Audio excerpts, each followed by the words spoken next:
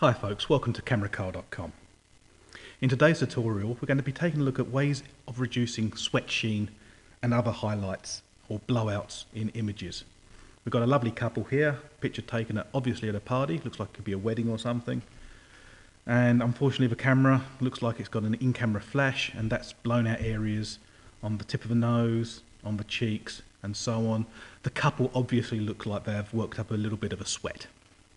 So today I'm going to show you a very simple technique which will allow you to essentially apply makeup to your subjects but after the photograph's been taken.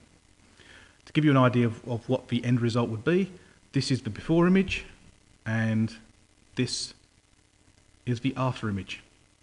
As you can see, quite a dramatic change. I've called this layer Pancake, and essentially that's the name for the makeup that's often applied to reduce hot spots and so on in imagery. So let's just delete this so we can start from scratch. And as I should mention, that this is a non-destructive technique. We don't touch the base layer, the base image at all. Okay? But it's always important to work on a copy. Never work on your original. That's how mistakes are always made. So let's get started. We'll click on a new layer. The most important things here is to make the layer mode to darken. We then select a paintbrush, and I want to select a nice diffuse paintbrush because we're blending edges. So this 65 one, nice and blurry.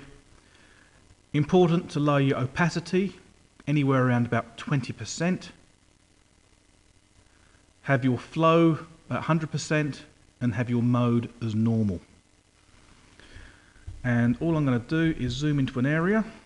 I won't do the whole image, simply because it would take too long. And once you know how to start, it's very easy for you to apply this technique to your own images.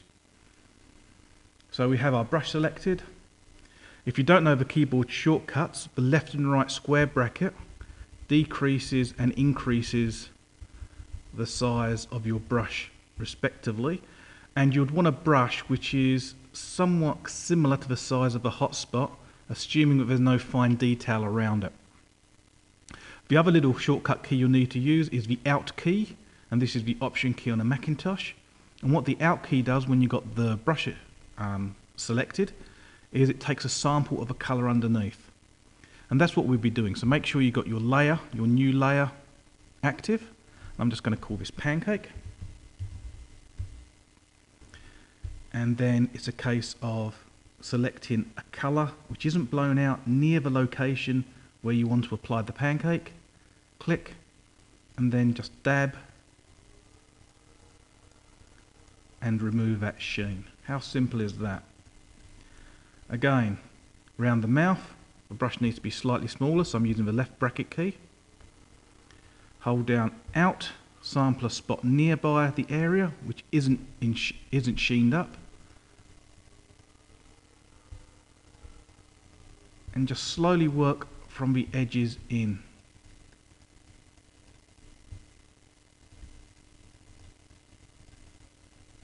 And the idea is to go nice and slow and just very minor changes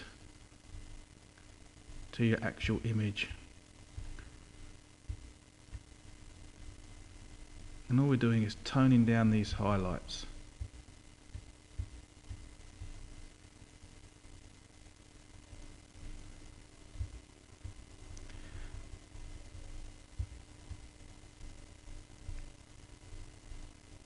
And of course, because this is non-destructive, anytime you want to see the before and after, just turn that layer on and off. And you can see the results are quite dramatic. So there you have it.